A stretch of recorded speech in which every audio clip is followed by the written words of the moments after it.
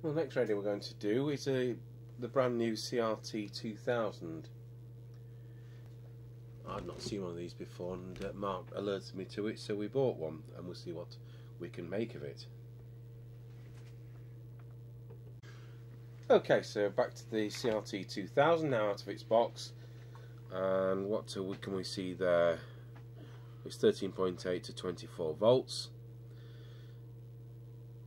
Serial number 227. Now the other thing that's hit me straight away on this, well, we used this in the business radio industry, but it's what's known as a modular plug, not the normal kind of 4-pin or 6-pin plug. So just plug that in the front,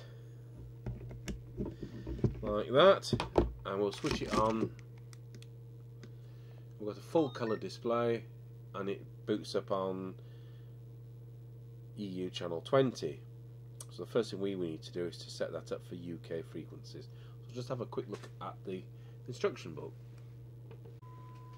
Right, well, if you can hear electric guitars in the next room, that's because Mr. C's testing guitar amplifiers in the next room.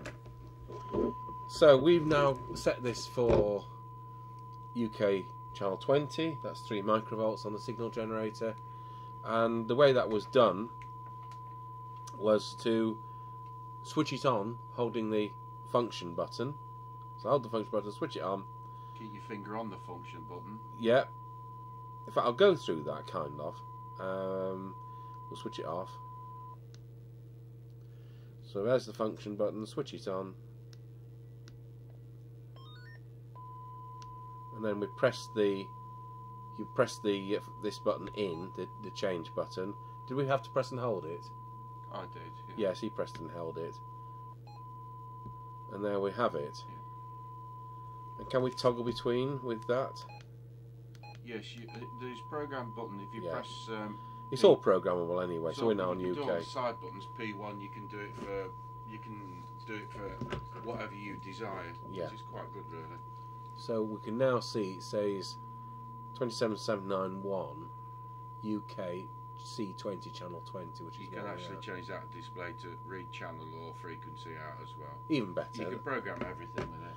Yes, including when you do scan on this, you can actually lock some channels out, like you might not want to listen to the Muppets on 19. Right, so having done that, we're going to open it up and we'll go through the transmit adjustments.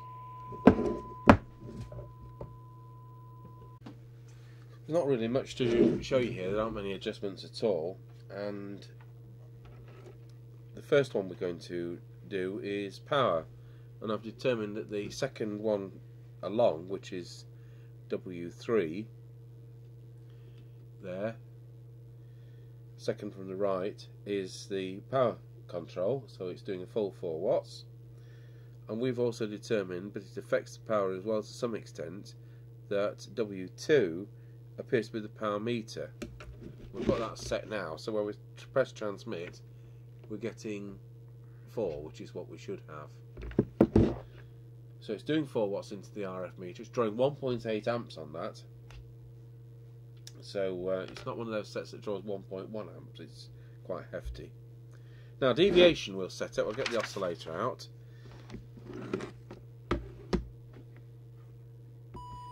Going to transmit.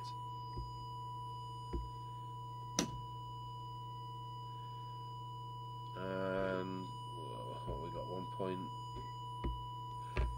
Quick whistle test about 1.8. So it's the one to the left through that hole.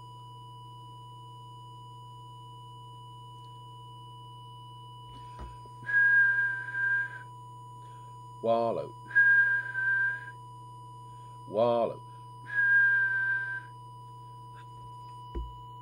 So just doesn't set up like a lot do. 1.9 on the tone and 2.4 on the whistle. So that's, I'll just show you a bit easier hopefully. I'll just try and zoom in down that hole. Yes. So you've got the ceramic filter just there, and the preset to the left is FM deviation. So looking again at these, we seem to have got transmit power there. and we seem to have got the power meter set there. I'm only going to do the ones which we need to do, so don't ask me where AM mod is. It's a bit of a pain to reprogram onto the CE band or whatever we need to be on, and we're not interested in doing that. I've no doubt somebody else will cover that in a video of their own. So there you are. This I don't think there's anything else I can say about this. It's now on channel 20 UK 2779125. It's transmitting properly. So now we're back to the receive section of the CRT T2000. Signal generators are 0.3 of a microvolt. The squelch is defeated. So, well, of course there's no adjustments, are there? So the sensitivity is the sensitivity. That's 0.3 microvolts, 0.2, something like that. So let's see how the squelch performs. Switch the signal generator off, set the squelch to threshold.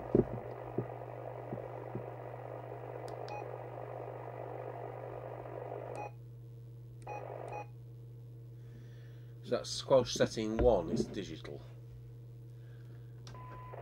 And it comes straight in at 0.3. Well, can't argue for anything better than that. So let's set the squelch to full, which is 28.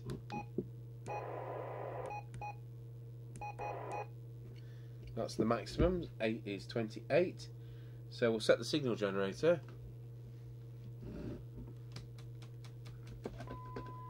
And it comes in at just beyond plus 30, so that's fair enough.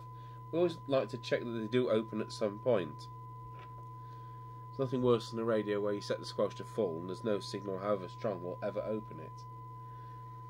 So there we go. So can't argue with that.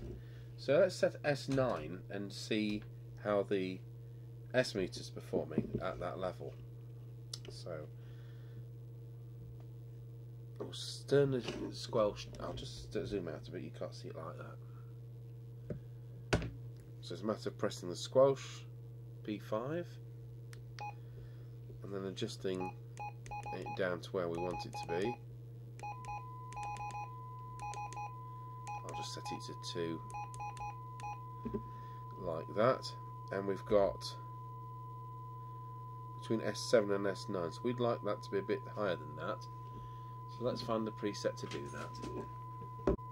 Right, well, we can't spot an adjustment for the RF meter. It leads a bit less than we would have liked. It needs to be a bit more than S9 for it to show S9, so you'd say that was a lazy needle. But it's one of these sets where it's got lots of things programmable. It's got the RF gain on the front panel, which is programmable. It's the built-in SWR meter. Some people might find all this cumbersome though. It's not something you'd really want mobile, is it? And quickly have to adjust the squelch.